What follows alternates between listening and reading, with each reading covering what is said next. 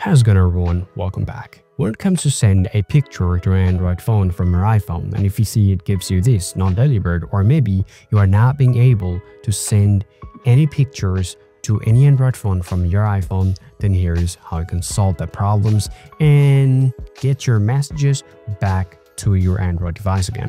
Now, to solve the problem, the first work that you guys want to do on your iPhone, it's a simple thing. So you got to go to the settings in your iPhone.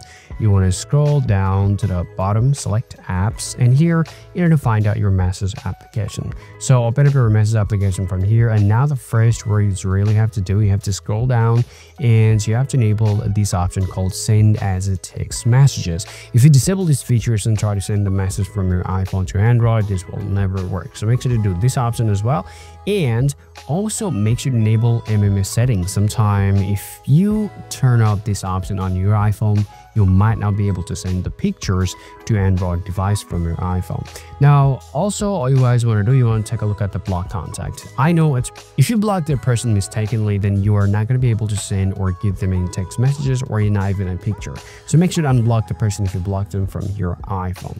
The next things we are going to do, guys, we're going to have to go to the settings, open up your Apple ID here, select iCloud, and we have to go to that see all and select the message in iCloud. So take a look at this. If it's turned on, all I want you guys to do is just simply turn it off and turn it back on again, and hopefully this will help you to solve your problems. Now, mostly doing this, your problem is definitely going to be solved, but if you still have a problem, you have to do last your process. Remember, this process is only for those who who didn't solve the problem yet.